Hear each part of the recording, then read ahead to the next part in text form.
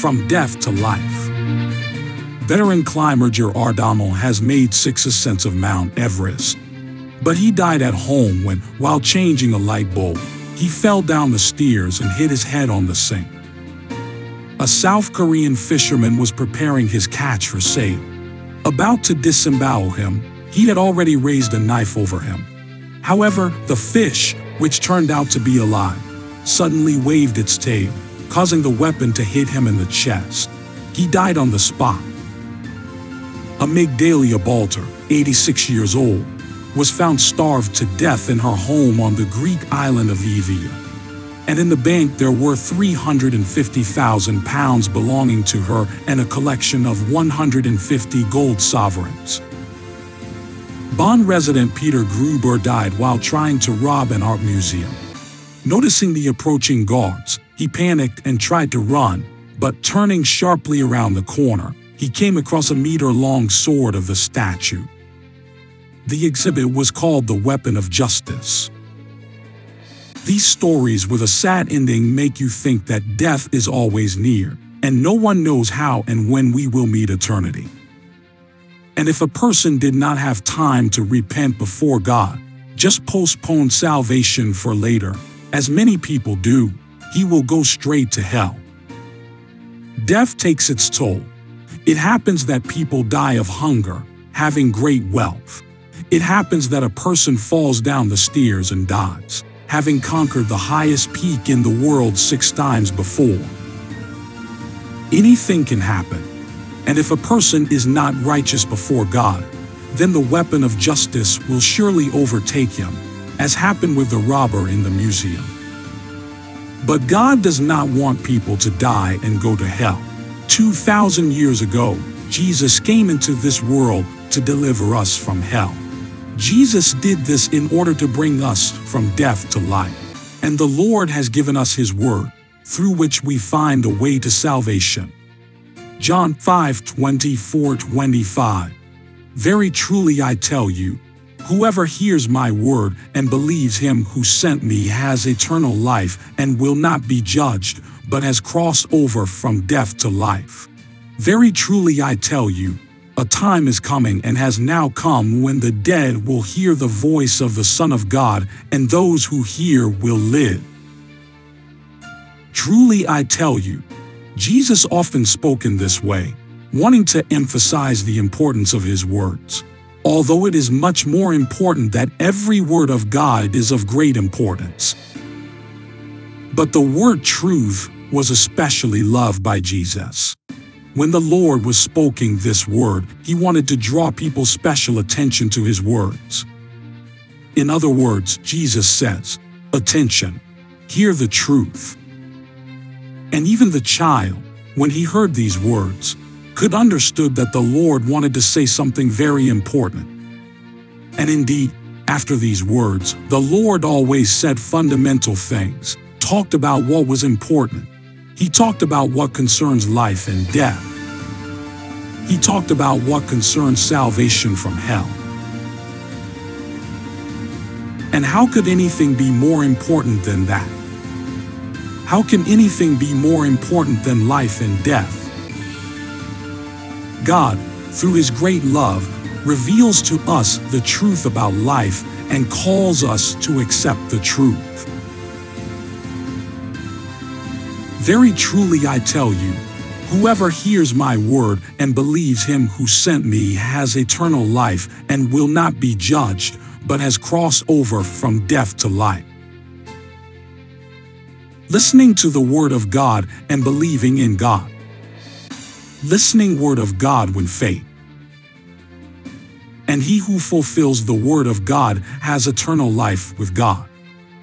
This is the truth. This is the truth of God. Everyone who accepts the Word of God does not come to the last judgment. Amnesty. But where can you hear the Word of God? There where the Word is preached. That's why Jesus created His church. God wants us to listen to the sermon in the church, so that we take spiritual food. Very truly I tell you, A time is coming and has now come when the dead will hear the voice of the Son of God, and those who hear will live. What confidence and hope these words give!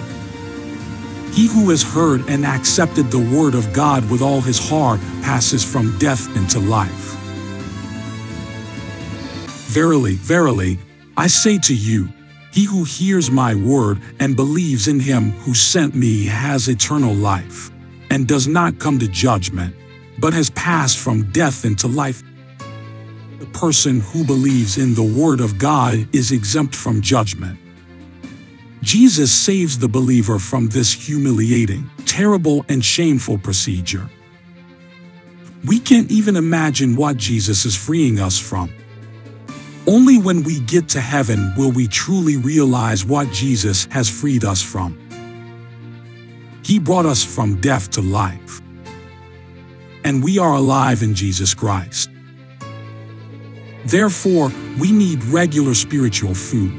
We need to feed on the Word, for man does not live by bread alone. Jeremiah 15:16. When your words came, I ate them. They were my joy and my heart's delight, for I bear your name, Lord God Almighty. To keep alive, you need to keep the Word of God in your heart. Psalm 119:11. I have hidden your word in my heart that I might not sin against you. The word of God quickens us. The word of God sings in our hearts. Colossians 3:16. Let the message of Christ dwell among you richly as you teach and admonish one another with all wisdom through psalms, hymns, and songs from the Spirit, singing to God with gratitude in your hearts. May the word of the Lord dwell in us abundantly, live in us. The living word that lives in us nourishes and animates us. A living person sings, praises, and worships God. A living person enjoys life. He has passed from death to life. Charles Spurgeon said these words, "Rise up, people of God, and triumph over victory. Your sins are great, but they are forgiven. Your iniquities are innumerable, but they are forgotten. Rise up and lead the prisoners who used to hold you captive themselves. Blasphemy, inattention to God, drunkenness, passion. The whole horde of sins that used to oppress you has been completely destroyed. Stand up, look at them, sing a song for their burial, and remember the songs of joy, because you live."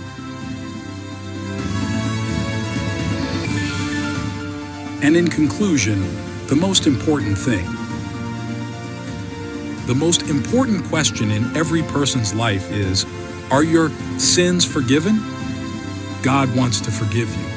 Jesus Christ died on the cross to take all your guilt, took the punishment for your sins so that you could be forgiven.